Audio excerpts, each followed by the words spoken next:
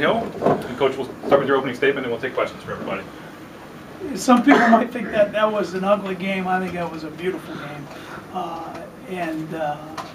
You know, I'm really proud of our guys because for the, a week ago we struggled offensively and we couldn't find ways to manufacture those winning plays and find a way to cut it out and grind it out. And tonight, we did. In the second half, we shot 20 free throws. That's what you got to do when maybe your shots aren't falling. We didn't allow some offensive struggles to impact us on the defensive end. I thought we did a great job defensively. Columbia's a very good team.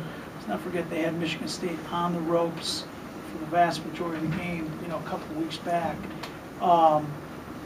It's really gratifying for me to have different guys, perform at key points. Obviously, Ryan Hill was phenomenal tonight.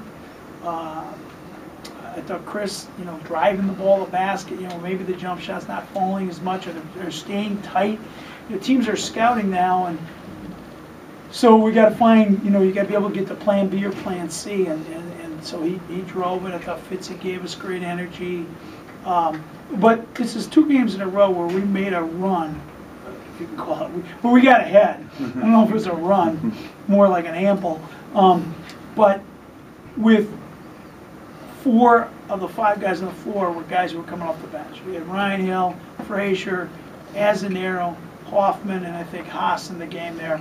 And that's when we kind of really swung the balance. And that's, the strength of our team. And we're going to go with the guys who are getting it done, and then they need a breather, we'll try somebody else. So,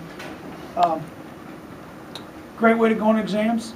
And I think we're at a good spot because we've made progress, but we all know we have a lot of room yet to grow, and I think we're all encouraged that we're going to be able to get there.